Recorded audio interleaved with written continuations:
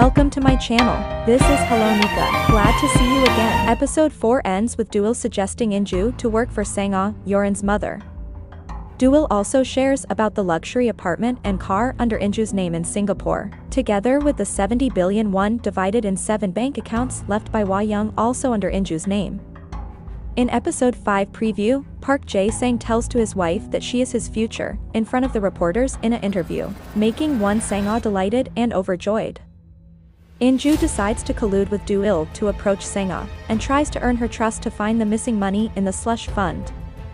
She now starts working for the wealthy lady.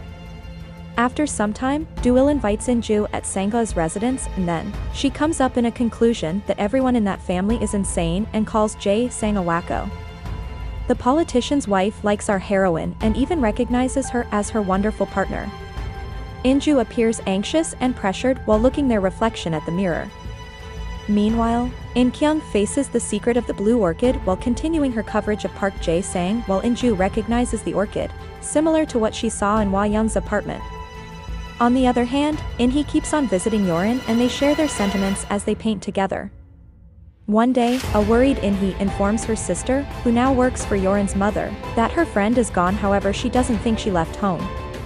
She is somewhat in a secret room or maybe passed out anywhere. Hae-sok, the three sisters' great aunt, appoints In-kyung as the director of her company, but In-kyung seems dislikes her designation. Back to Jae Sang's residence, Inju finds Yoren and asks her about the painting and the reason behind it. The young lady reveals that she keeps on seeing scary scenes. And she simply began to draw them. How do you think of today's episode? Share your thoughts and see you on my next video. Thank you.